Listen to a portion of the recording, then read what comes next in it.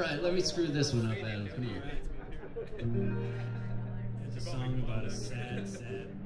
You know, actually, before we start, I finally realized what this song is about. I have a different interpretation now. We've been playing it for a long time. Is it possible that she killed her own family? Oh, yeah! Yes. She's 10, right? She's never spoken about it.